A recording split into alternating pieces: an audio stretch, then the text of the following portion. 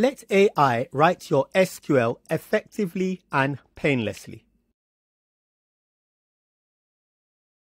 AI models can write your SQL statements for you. You don't need any special tool. Simply give the AI model your table structure and ask for the query. Here I have got the SQL dump of the table that I am using.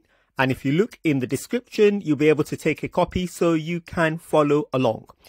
Next, you need to populate the table, and I'm not going to go through that again. If you look in the description, you will see the full SQL code of the contents of the table that I am using, so you can copy that and follow along.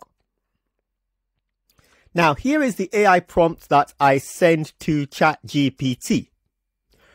Write me an SQL command that displays how much to take all the courses in the course type. The data is located in the following MySQL table, and that is followed by the SQL dump of my table. This table is called course, as you can see. Now, that's all you need. All you need is give the AI model the structure of your table and it will write the SQL query for you. Now, here's what ChatGPT gave me back in response.